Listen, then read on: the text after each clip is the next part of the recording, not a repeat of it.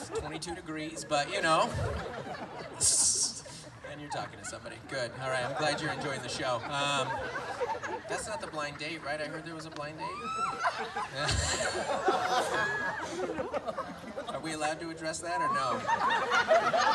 Huh? Melly said, yeah, you haven't paid me yet. So if you could Venmo me right now, and then Jesse could verify that, and then I'll talk to the blind date. What a weird blind date. Hey, just come out to this field. There's a comedian. It's really good. No, there's like a big garage, and if you want a BMX track, that's there. It's all the classic first date romance things. Don't worry, no, it's just in the dark in a field. Totally normal, totally normal. This is your sister, right, Melanie? Yeah. What a weird thing. What a weird. I didn't know it had reached that level of desperation. No, not her. I mean, you're like, oh man, we got to do anything. Blind dated. I mean, what I didn't realize is that I was being booked so you could do this blind date. This is an elaborate scam on me right now. Actually, I'm the one being catfished right now. Okay. I'm gonna move on because it's awkward. Okay, a couple more questions. Is it you or who is it? Are they? Where is the blind date? Oh, you guys are in the back. Right.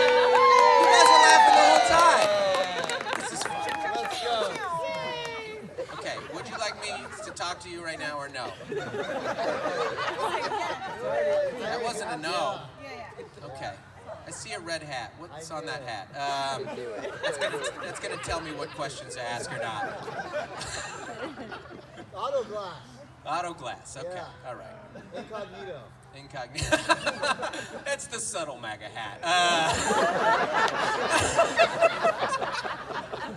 That's hilarious. You know, it was MAGA, but then he lost. Back to auto glass. Back to auto glass. Yeah, stop the count. I don't know. Oh man, this is off the rails. Okay, this is good because you're both laughing, and this is if it works out, this is going to be a great memory. And if it doesn't, then the cars will pay for your therapy, and which might be in one of these barns. I don't know. It's a series of barns. We have the big one, the small one, the medium barns. We have what size we have. Okay.